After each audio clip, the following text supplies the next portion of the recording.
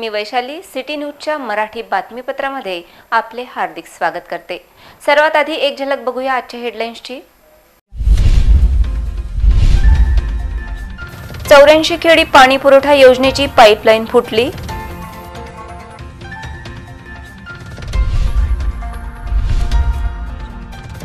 कृषी विद्यापीठात ब्रेनस्टॉर्मिंग वर्कशॉपचे आयोजन।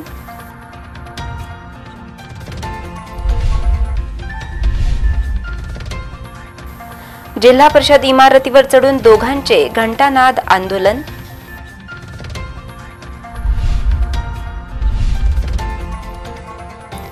चार दिवसांपूर्वी लग्न झालेल्या शिल्पाचा अखेर उपचारादरम्यान मृत्यू। आणि श्रावण सोमवारी राजेश्वराला दिले अर्धनारीश्वराचे रूप, दर्शनासाठी गर्दी। सुरुवात करूया आजच्या सविस्तर बातम्यांना। अकोट ते हिवरखेड दरम्यान द्वारकेश्वर जवळ वाण प्रकल्पाची 84 खेडी पाणी पुरवठा योजनेची मुख्य पाईपलाईन फुटल्यामुळे लाखो गॅलन पाण्याचा अपव्यय झाला। महाराष्ट्र जीवन प्राधिकरणाने पाणी पुरवठा बंद केल्याने अनेक गावांचा पाणी पुरवठा बाधित झाला आहे। ऐन पावसाळ्यात पावसाने दांडी मारल्यामुळे आधीच पाणी टंचाईचा सामना नागरिकांना करावा लागत आहे, तर दुसरीकडे फुटलेल्या पाईपलाईनमधून पाण्याचा अपव्यय करीत पाणी टंचाईच्या या सावटाला अधिक प्रमाणात बिकट करण्यात येत आहे। हिवरखेड ते अकोट दरम्यान द्वारकेश्वर जवळ वाण प्रकल्पाची 84 खेडी पाणी पुरवठा योजनेची पाईपलाईन अचानक फुटली, त्यामधून लाखो गॅलन पाण्याचा अपव्यय झाला। यासोबतच हिवरखेड ते सौंदळा मार्गावर पाईपलाईन फुटल्याची माहिती प्राप्त झाली आहे। या मोठ्या पाईपलाईनला दुरुस्त करण्यासाठी 84 खेडी पाणी पुरवठा महाराष्ट्र जीवन प्राधिकरणद्वारे बंद करण्यात आला। मुख्य पाईपलाईन फुटल्याने अनेक गावांचा पाणी पुरवठा बाधित झाला आहे। मुख्य पाईपलाईनमधून नदीच्या पाटाप्रमाणे पाणी वाहत होते। हे पाणी अनेक शेतात प्रवेशित झाल्याची माहिती प्राप्त झाली आहे। डॉक्टर पंजाबराव देशमुख कृषी विद्यापीठात ब्रेनस्टॉर्मिंग वर्कशॉपचे आयोजन करण्यात आले होते। यावेळी कृषी विद्यापीठाचे कुलगुरू डॉक्टर विकास भाले यांच्यासह मान्यवर उपस्थित होते। या कार्यशाळेत मान्यवरांनी मार्गदर्शन केले। डॉक्टर पंजाबराव देशमुख कृषी विद्यापीठात सभागृहात आज मंगळवारी सकाळी ब्रेनस्टॉर्मिंग वर्कशॉपचे आयोजन करण्यात आले। या कार्यक्रमाचे अध्यक्ष पंजाबराव देशमुख कृषी विद्यापीठाचे कुलगुरू डॉक्टर विकास भाले होते, तर प्रमुख अतिथी म्हणून पीकेव्हीचे उपकुलगुरू डॉक्टर मायंदे तसेच doctor Panjabrao Deshmukh bio farming mission अकोलाचे president प्रकाश पोहरे हे उपस्थित होते। तसेच यावेळी मार्गदर्शक म्हणून पीकेव्हीचे रिसर्च डायरेक्टर डॉक्टर व्ही.के. खर्चे, agriculture इंजिनिअरिंगचे dean doctor MB. Nagdeve, Gokhale advance training institute जळगावचे director DC. Gokhale, farmer associate dean CET Parbhani doctor RG. नाद्रे, आप्पा नारायण ॲग्रोव्हिजन अकोलाचे मॅनेजिंग डायरेक्टर एस.बी. नानोटे, व्हीएसीएबीचे यवतमाळचे असोसिएट डीन डॉक्टर आर.एम. गाडे यांची उपस्थिती होती। वाशिम जिल्ह्यातील मंगरुळपीर व कामरगाव येथील जिल्हा परिषद कनिष्ठ महाविद्यालयात शिक्षकांची रिक्त पदे पाहता 2 सामाजिक कार्यकर्त्यांनी जिल्हा परिषद इमारतीवर चढून घंटानाद आंदोलन केले। लेखी आश्वासनानंतर आंदोलन मागे घेण्यात आले। वाशिम जिल्ह्यातील मंगरुळपीर व कामरगाव येथील जिल्हा परिषद कनिष्ठ महाविद्यालयात शिक्षकांची पदे रिक्त असल्याने विद्यार्थ्यांचे शैक्षणिक नुकसान होत आहे। याकडे प्रशासनाचे लक्ष वेधण्यासाठी 2 युवकांनी जिल्हा परिषदेच्या इमारतीवर चढून घंटानाद आंदोलन केले। शिक्षणाधिकाऱ्यांच्या लेखी आश्वासनानंतर हे आंदोलन मागे घेण्यात आले। गत काही वर्षापासून दोन्ही कनिष्ठ महाविद्यालयात भौतिकशास्त्र, रसायनशास्त्र, जीवशास्त्र, गणित व अन्य विषय शिक्षकांच्या जागा रिक्त आहेत। यासाठी वारंवार मागणी करूनही शिक्षक देण्यात येत नव्हते। शेवटी प्रशासनाचे लक्ष वेधण्यासाठी सामाजिक कार्यकर्ते अर्जुन सुर्वे व विशाल ठाकरे यांनी जिल्हा परिषद प्रशासकीय इमारतीवर चढून घंटानाद आंदोलन केले। याची दखल घेत प्रशासनाने लेखी आश्वासन दिल्यानंतर आंदोलन मागे घेण्यात आले। प्रशासनाने या कनिष्ठ महाविद्यालयात 13 उमेदवारांची नियुक्ती तातडीने केली, त्यामुळे विद्यार्थ्यांना दिलासा मिळाला। 15 जुलै रोजी विवाहबद्ध झालेली शिल्पा 4 दिवसानंतर रेल्वे रुळावर आढळली। या अपघातात तिचे दोन्ही हात व पाय निकामी झाले। उपचारादरम्यान सर्वोपचार रुग्णालयात अखेर तिचा मृत्यू झाला। शिल्पाच्या नातेवाईकांनी घातपाताचा संशय व्यक्त केला आहे। 15 जुलै रोजी ब्रह्मपुरी रहिवासी शिल्पाचा विवाह शिवणी रहिवासी मंगेश तेलगोटे याच्याशी झाला। परंतु लग्नाच्या चौथ्या दिवशी नांदायला आलेली शिल्पा 19 जुलै रोजी दक्षिण मध्य रेल्वेच्या रुळावर आढळली। या घटनेत तिचे दोन्ही हात व पाय तुटलेले आढळले। घटनेची माहिती मिळताच रेल्वे पोलिसांनी तातडीने घटनास्थळी पोहोचून शिल्पाला शासकीय रुग्णालयात भरती केले। मृत्यूशी झुंज देणाऱ्या शिल्पाचा अखेर 4 दिवसानंतर उपचारादरम्यान मृत्यू झाला।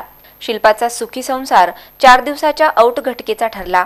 या प्रकरणी शिल्पाच्या नातेवाईकांनी घातपाताचा संशय व्यक्त केला असून शिल्पाचा पती मंगेश तेलगोटे याला रेल्वे पोलिसांनी ताब्यात घेतले असून पुढील तपास सुरू आहे। हिंदी भाषिकांच्या पहिल्या श्रावण सोमवारी अकोल्याचे आराध्य दैवत श्री राजेश्वराला अर्धनारी नटेश्वराचे रूप देण्यात आले। श्री राजेश्वराचे हे स्वरूप पाहण्याकरिता भाविकांनी गर्दी केली होती। हिंदी भाषिकांच्या पहिल्या श्रावण सोमवारी अकोला शहराचे आराध्य दैवत श्री राजेश्वर मंदिरात सकाळपासून भाविकांनी दर्शनासाठी गर्दी केली होती। श्रावण महिन्यात भगवान महादेवाच्या पूजनाला विशेष महत्त्व आहे। ही बाब पाहता भाविकांची अलोट गर्दी उसळली होती। हिंदी भाषिकांच्या पहिल्या श्रावण सोमवारी श्री राजेश्वराला अर्धनारी नटेश्वर स्वरूपात सजविण्यात आले होते। श्री राजेश्वराचे हे रूप पाहण्यासाठी उशिरा रात्रीपर्यंत भाविकांची गर्दी दिसून आली। श्रावण महिन्याच्या पहिल्या सोमवारसह प्रत्येक सोमवारी श्री राजेश्वर महाराजांना विविध स्वरूपात अत्यंत आकर्षक पद्धतीने सजविण्यात येते। श्री राजेश्वर भक्त मंडळाद्वारे याकरिता प्रयत्न करण्यात येतात। पहिल्या श्रावण सोमवारी अर्धनारीश्वर स्वरूपात सजलेल्या श्री राजेश्वराला अनेक भाविकांनी आपल्या मोबाईलमध्ये कैद केले। तेल्हारा तालुक्यातील तुतगाव येथे गेल्या 4 वर्षांपासून गावकऱ्यांना पाणी टंचाईचा सामना करावा लागत आहे। ऐन पावसाळ्यात पाणी टंचाईची स्थिती पाहता गावकऱ्यांनी तेल्हारा तहसीलदारांना निवेदन देत उपाययोजना करण्याची मागणी केली। तेल्हारा तालुक्यातील तुतगाव येथे 4 ते 5 वर्षापासून भीषण पाणी टंचाई आहे। गुराढोरांना पिण्याकरिता पाणी नाही। गावामध्ये हँडपंप आहेत, परंतु पंपाला लवकर पाणी येत नाही। या हँडपंपमधून एक हांडाभर पाणी निघत नाही। नागरिकांना बाहेर गावावरून पाणी आणावे लागते, तरीही शासनाकडून याची दखल घेतली जात नाही। तुतगाववासियांना पाण्यासाठी वनवन भटकंती करावी लागत आहे। ऐन पावसाळ्यातही पाणी नसल्यामुळे तुतगाव येथील नागरिक हैराण झाले आहेत। या संदर्भात तेल्हारा तहसील कार्यालयावर मोर्चा आणून तहसीलदारांना निवेदन देण्यात आले। या मोर्चात मोठ्या संख्येने ग्रामस्थ उपस्थित होते। आमच्या गावात पाणी टंचाई आज 4-5 वर्षापासून आहे। गुराढोरायले पाणी नाही। माणसा बायाचे कामं धंदे सोडून आमच्या बाया इतक्या झाल्या की आजारी पडून राहिले। हापशाला पाणी नाही। तेलाऱ्याहून पाणी आणता लोक 20 रुपये घ्यायला। 100 रुपये मजुरीत काय परवडते या लोकांना तुम्ही सांगा। आता मजुरी करून बायाला पाण्याला जावं लागते दूर दूरून, तरी बी पाणी सापडत नाही। एक हांडाभर पाणी सापडत नाही, ते हापशीत पण पडून जाते। गेले होते खूप वेळ दिले, खूप वेळ मोर्चे काढले, पण काहीच आमच्या याच्यात शासन कारकून करत नाही। या समस्या आमच्या लवकर सोडायला गेल्या पाहिजे। विमुक्त जातीचे बनावट व खोटे प्रमाणपत्र तयार करून नोकरी व शासकीय सवलत लाटण्यात येत असल्याने या विरोधात गोर सेनेच्या वतीने पिखेवीच्या मुख्य प्रवेशद्वारासमोर रास्ता रोको आंदोलन करण्यात आले। यामध्ये शेकडो कार्यकर्त्यांनी सहभाग घेतला।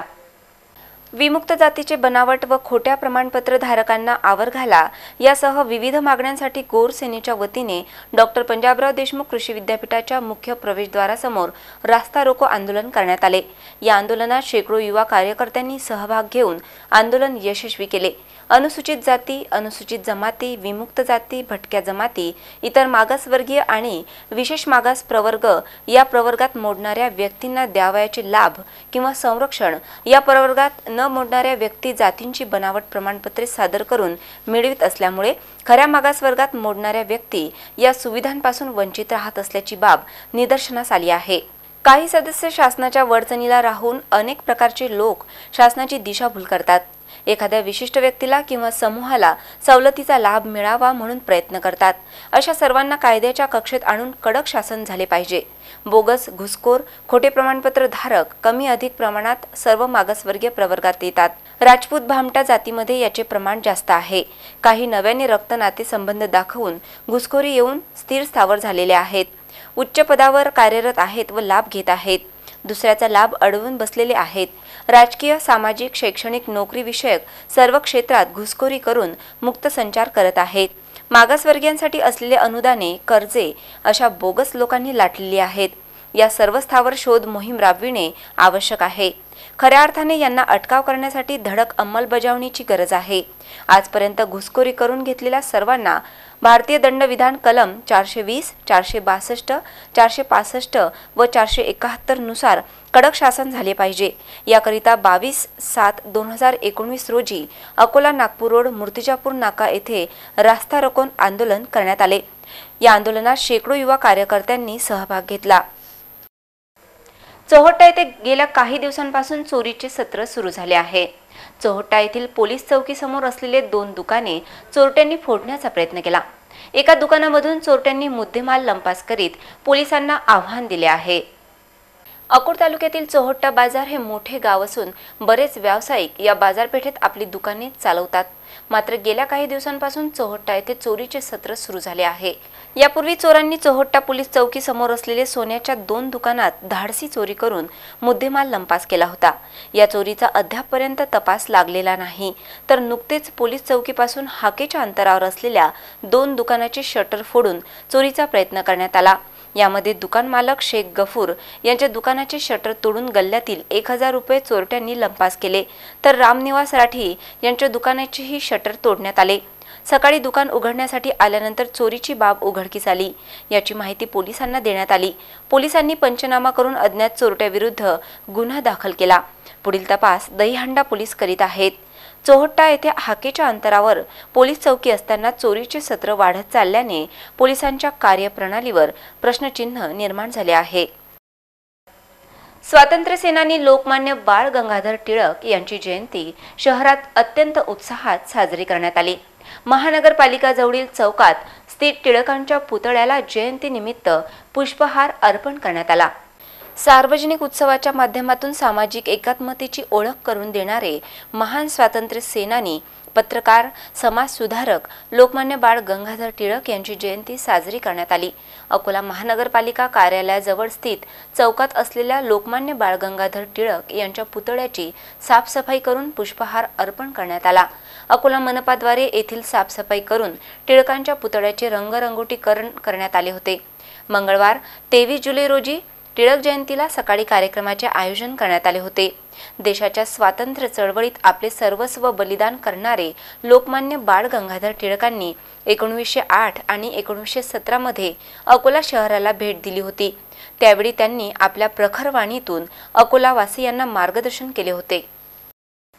पुन्हा एक नजर टाकूया आजच्या प्रमुख घडामोडींवर। 84 खेडी पाणी पुरवठा योजनेची पाईपलाईन फुटली।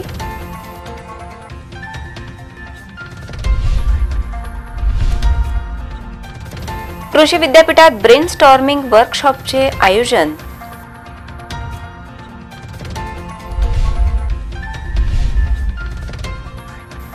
जिल्हा परिषद इमारतीवर चढून दोघांचे घंटानाद आंदोलन।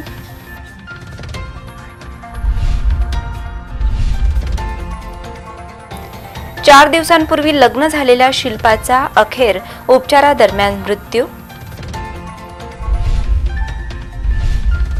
आणि श्रावण सोमवारी राजेश्वराला दिले अर्धनारीश्वराचे रूप, दर्शनासाठी गर्दी।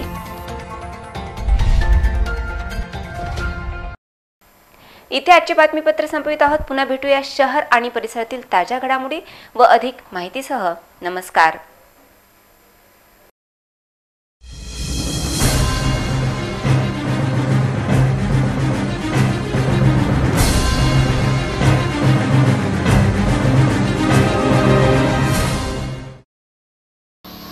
तुम्हाला जर हा व्हिडिओ आवडला असेल तर लाईक, कमेंट आणि शेअर करा। सबस्क्राइब करा आमचं RRC नेटवर्क चॅनल आणि बाजूला दिसत असणाऱ्या बेल आयकॉनवर क्लिक करा। तुम्हाला मिळतील दररोज घडणाऱ्या घटनांचे नोटिफिकेशन तात्काळ। तेव्हा जरूर भेट द्या आमच्या वेबसाईटला आणि पाहत रहा RRC नेटवर्क। सेवा आमची, करमणूक तुमची।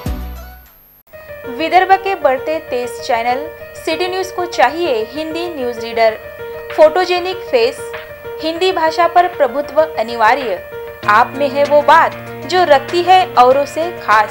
तो आइए हमारे साथ न्यूज़ रीडर बनकर बनाइए अपनी अलग पहचान। प्रत्यक्ष मिले रविवार 28 जुलाई 2019 सुबह 11 से दोपहर 2 बजे तक। प्रत्यक्ष संपर्क करें RRC नेटवर्क, गांधी मार्ग, उत्सव संकुल, चौथा माला, अकोला।